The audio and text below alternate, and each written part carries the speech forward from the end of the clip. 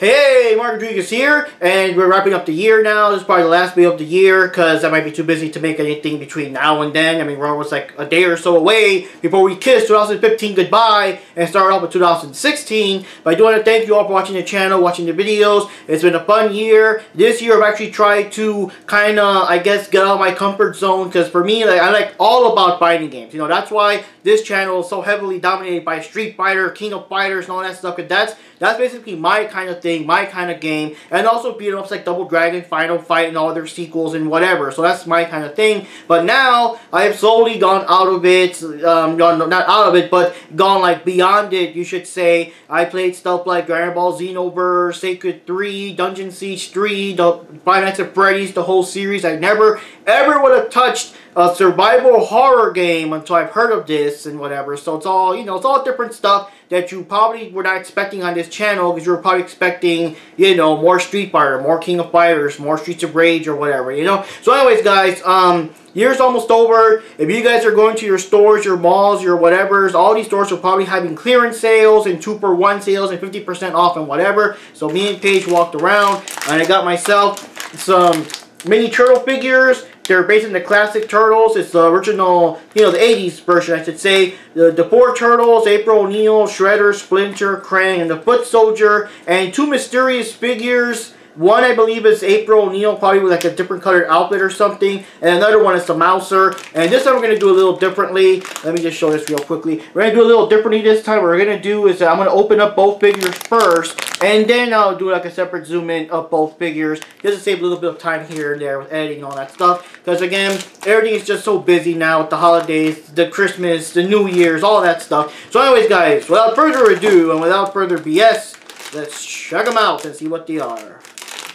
Here. So these are actually key rings, but they're very good characters. I saw in the store someone had like a random Foot Soldier lying around, and very good detail, very good size, color, everything. You didn't skip out on the sizes, so let's check it out. And the first one we have here is Michelangelo. Yeah, the original Cowabunga dude. And one thing I like about the 80s version is that in the 80s version, Michelangelo was just a Cowabunga surfer dude. Now, I know people like insult, like, that he's kind of dumb and stuff. Maybe if you were to say he's probably, maybe I would say the least intelligent of the group, but he wasn't flat out stupid like these newer versions. He's just a cool dude, you know, peaks on stuff, but when stuff got serious, he would take care of it, you know? He wasn't, like, easily outsmarted or things like that, you know? So, I always like Michelangelo. I always like his character. And I always do prefer the 80s version. No matter which version of Michelangelo, I would prefer the 80s version. And probably the version from the 90s movie. So, that's Mikey there. And now we got the other figure. Let's see who we have here. And we got another turtle here. We got Donatello. Yeah, the brains of the operation. And there's Donatello here. And he's pretty cool. Original dude. Make all kinds of inventions. It's kind of funny because whenever he made, like, useless ones, they would blow up or whatever. But whenever he made, like, the more important ones, like the turtle blimp and all that, the turtle van, those would work just fine. So there we go. So we got two turtles. It's pretty awesome though, but personally, I mean, yeah, the turtles are cool and all, but I would have liked to have gotten some little, you know, like the Shredder, April O'Neil, or something, or maybe that mysterious figure, see what else it is. But anyways, guys, I'm going to show the close-up real quickly and wrap the video up. Let's check them out, close up, and, you know, up close, live and in person.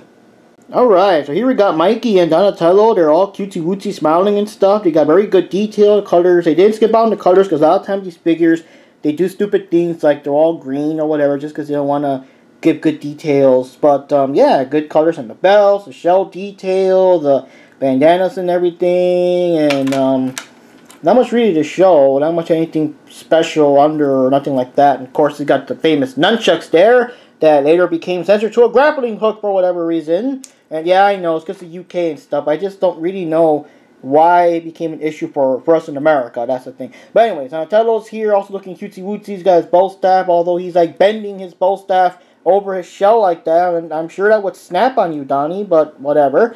And, you know, same shell detail and all that stuff. Not much different because, of course, all four turtles always did look the same, basically, just different colors. It would have been different if it was like some of the other figures. Just to show you real quickly, like I said, You got the Turtles, of course. You got April O'Neil here. You got the Shredder, Master Splinter, Krang, and the Foot Soldier. Like I said, I'm pretty sure this is just April with a different colored outfit. Maybe it would have been blue to kind of mention how the Mirage Comics outfit was blue. Because, yes, in the Mirage Comics, April did wear a jumpsuit when she was a scientist, and the cartoon like adapted that jumpsuit into like, I guess, news reporter clothing. I don't know. And this is obviously a Mouser. For anyone that's seen the Mousers, that's definitely a Mouser. But yeah, so these are the figures here.